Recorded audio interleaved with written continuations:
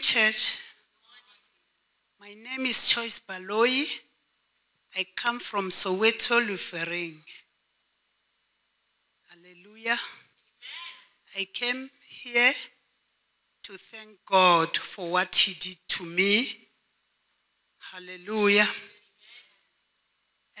I came on April for one-on-one. It was Tuesday this year. I was sick. I was very sick. I was weak. I had a problem, heart attack, and high blood pressure.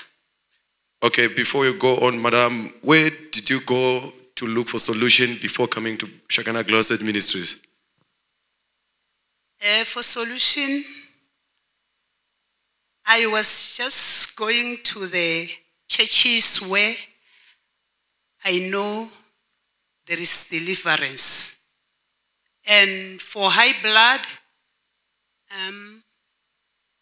I even went to the clinic, and in 2017, I was taking the medication, and that medication, when I was taking the medication, it was worse. So I left the medication. I did not use the medication again. And then when I came here, I was like, even the short breath, I have that thing of short breath. So the prophet said to me, I did not tell him what was bothering me, but he said to me that day that this sickness will not listen to the pills. This sickness will not listen to any medication, but the sickness will also listen to God. Let us put our hands together for Jesus Christ. Say, neighbor, when a problem refuses to yield to the power of medication, it simply becomes a curse. And who can remove a curse? He is none other than Jesus Christ of Nazareth. Madam, so to be specific, for how long did you have these various challenges in your health?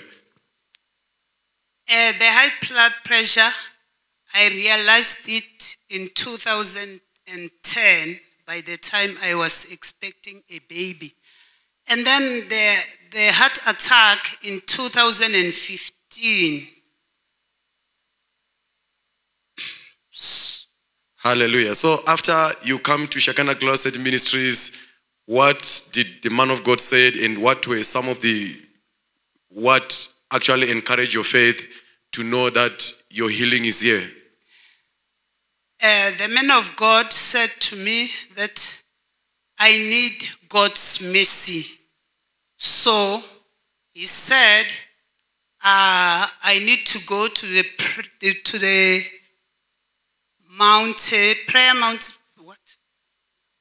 Yes, to the prayer mountain. And then after that, I need to come and sleep here at the church after the prayer mountain. And then after that, I needed to be on prayer line.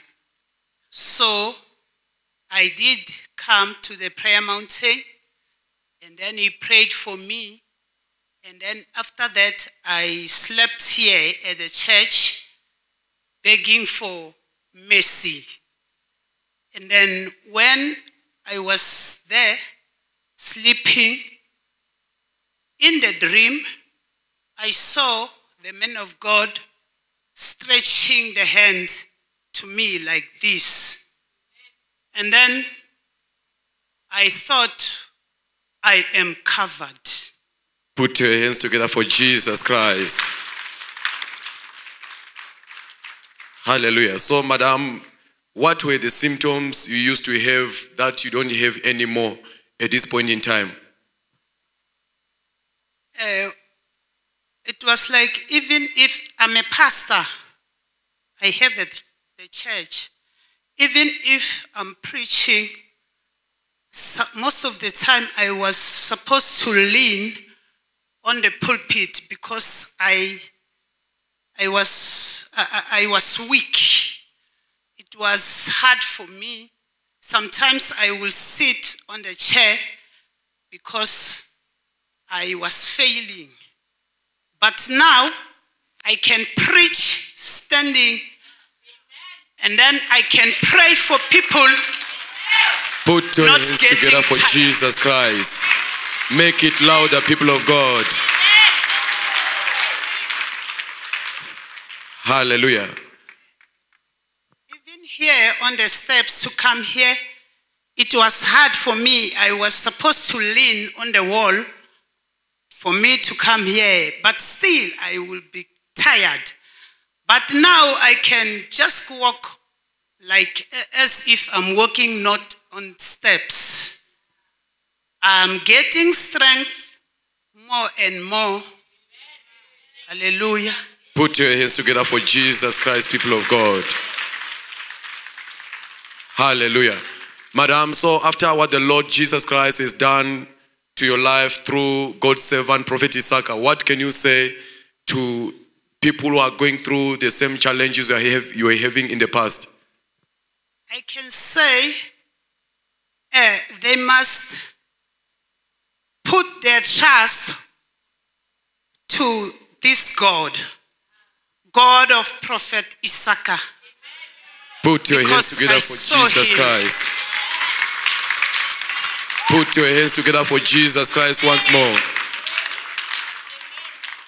And finally, in your own words, please tell us your word of advice to viewers who are listening at home and people here. I can advise people that no matter what the challenge you are facing, don't give up God. God is the answer. No matter what, and God is God of no failure. He will never fail you. Trust in Him always and don't give up. Put your hands together for Jesus Christ. Madam, we want to encourage you, as the Bible says, that those whose lives are centered in Christ Jesus, better is not good enough, but the best is yet to come. As you continue to make God's word the standard of your life, we believe that the best is yet to come in your health, in your ministry, and all that has to do with you, in Jesus Christ's name.